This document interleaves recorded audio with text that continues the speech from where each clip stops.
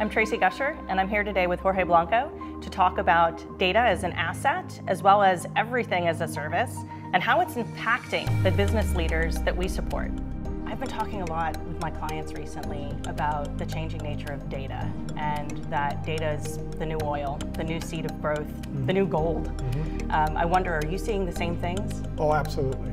Data is definitely the new gold. Not only that, I think all of our clients are struggling with how do they mine it? How do they really turn it into gold at this particular point in time?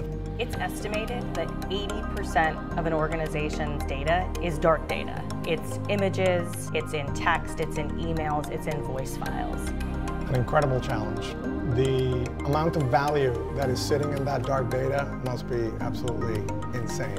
It's a tremendous opportunity for clients. If I'm a business leader today, Jorge, and I'm trying to create capacity, I'm trying to focus, how do I start to think about analytics as a service? From our perspective, I think that you have to look at data really becoming an asset through AI, analytics, and being applied in a variety of different ways. Then crossing over to new delivery mechanisms, massive amounts of intersection. It all really does come down to the value of data, what you do with that data, and how you will apply it to go compete in the marketplace.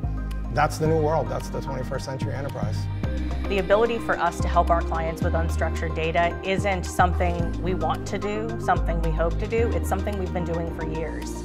And our ability to be able to scale against that and bring it to more and more clients is a big part of us supporting the 21st century enterprise with the organizations that we actively call our clients. We're truly ready to tackle this challenge.